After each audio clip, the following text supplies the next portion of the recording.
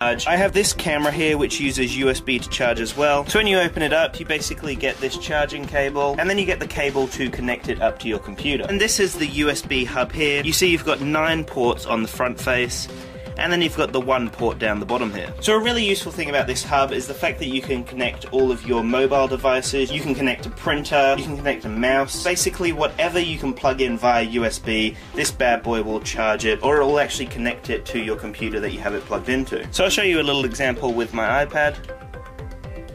It plugs in extremely easily, and then on your little hub it will light up showing you which plug you have connected it to. Now this Sony camera that I have here actually charges via USB, so this is a perfect example.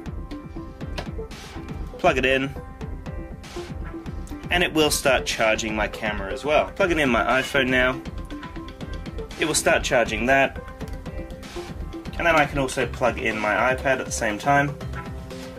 And you'll see that I have 3 different products charging at the exact same time. So overall, I just thought that the USB hub was an extremely useful thing to have on your desk. So obviously, if you have a wired mouse or a wired printer or scanner or something like that, you can connect them all at the same time via this USB hub. I really do recommend you guys checking out this USB